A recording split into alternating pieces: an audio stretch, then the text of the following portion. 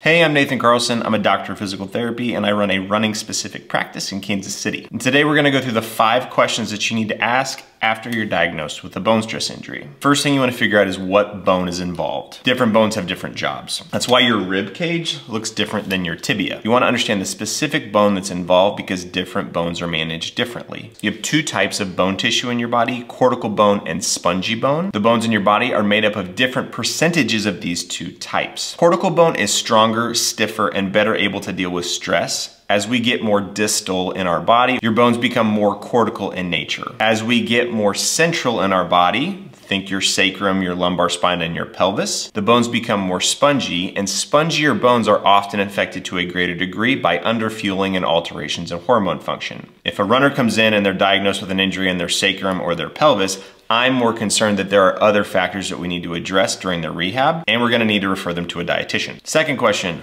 What is the specific location within that bone? Your tibia is the most common location for a bone stress injury, but you can have different locations within that tibia that are managed in different ways. This is because we categorize bone stress injuries into low and high risk based off of their potential to heal and the likelihood that they're gonna have complications. Low risk locations tend to heal really well. They have good blood flow and favorable biomechanics. High-risk locations tend to have a harder time healing and are more likely to progress to a full fracture, potentially need a surgical intervention, or have a higher risk of not healing or developing avascular necrosis. All this really means is that you need to know the bone that's involved, but you also have to know the specific location within that bone because they could change how you're gonna manage it. Your third question is, what is the grade on imaging?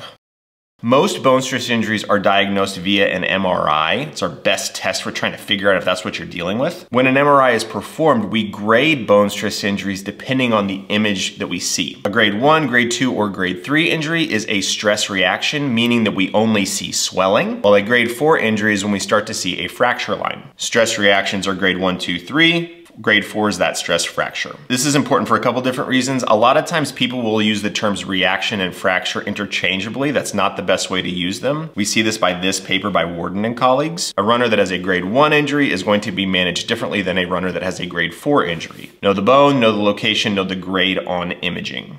And as a side note, radiology reports don't always show these, so if you don't have that on your imaging, ask your physician to reread it or reach out to the radiologist. Fourth question, what can I do right now? We just covered how there's low and high risk locations, and these locations are managed very differently. If you're dealing with a low risk location, there's a likely chance you can continue to do something. If you don't have pain with walking or riding a bike or moving around, you probably don't need to be in a boot or on crutches. But if you've been diagnosed with a high risk injury, you likely have to be non-weight bearing for 4 to 6 weeks, depending on the location. This is because those high risk locations have a higher likelihood of worse outcomes. And as a helpful reference, this table from Kahanov and colleagues goes through the typical time to return to weight bearing depending on different locations. And all the tables and graphics that I show you, you can find the references in the description below. All right, the most important question and the one that I get asked first when I'm dealing with a patient, when can I run? When a runner can't run, the only thing they can think about is when they can run. And that's a great question to ask after diagnosis. There's a lot of variables to consider when determining when that specific launch date is going to happen, but again, we do have some data that can give us a general timeline. These tables highlight typical return to run guidelines depending on the grade of injury and the specific location. These numbers are often pulled from military studies or collegiate runners, which is likely a different situation than the patient that you're working with. But it gives us the timeline. Once you have that information, you're in such a better position to figure out how to manage someone's rehab. And then you want to start to investigate, what does running actually look like then? What is the expectation for how often they're going to run, how far they're going to run, how fast they're going to run?